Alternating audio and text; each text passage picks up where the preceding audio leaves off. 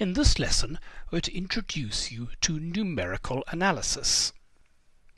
Now, this is an incredibly powerful and widely used technique for using computers to solve problems that you just can't solve by writing down equations, which actually turns out to be most problems.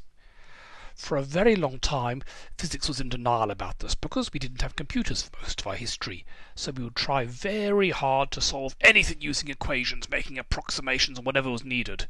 But nowadays we all have very powerful computers available, and so it's now this is almost the first method you use.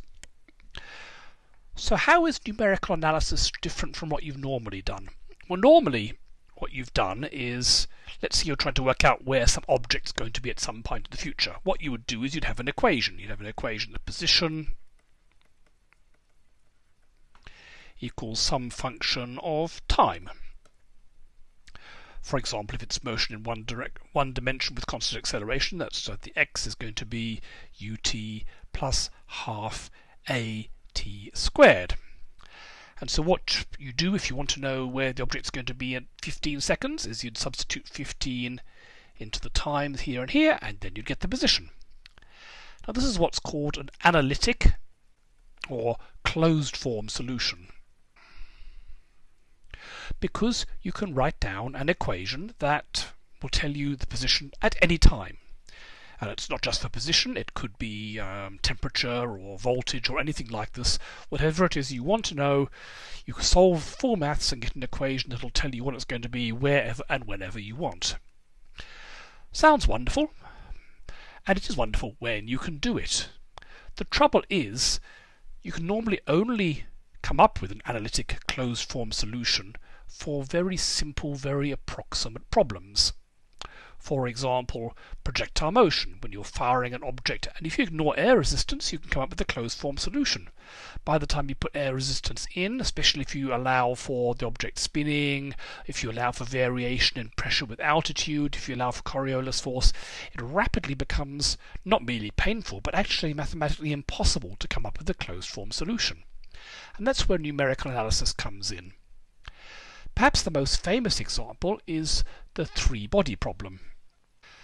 Now, if you have one object moving through space, then you can work out where it's going to be at any given time very easily, because it's just going to go in a straight line at a uniform speed, and so you can just use position equals u times t only in a vector form to work out in 3D.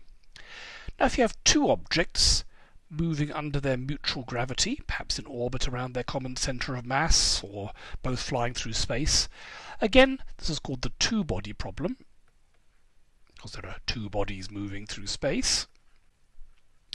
And this was actually solved back in the 1600s by Isaac Newton, and you can calculate. It's not an easy calculation, it's something we'll do in second year physics, but it is possible, and things move in elliptical orbits around their common centre of mass. So that's solvable. But what happens if you have 3 or 4 or 5 or 6 objects? Let's just start with 3. 3 objects with some starting position and starting velocity and starting masses, all pulling on each other by gravity or some other force like electromagnetism. Can you actually write down a closed form equation for where they're going to be?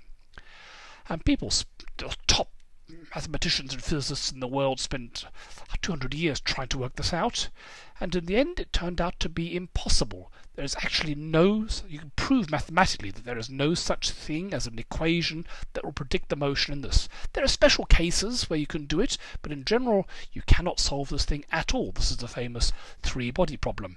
Let me show you an example. So here I've got 3 objects moving under their own mutual gravity, and let's see what they do.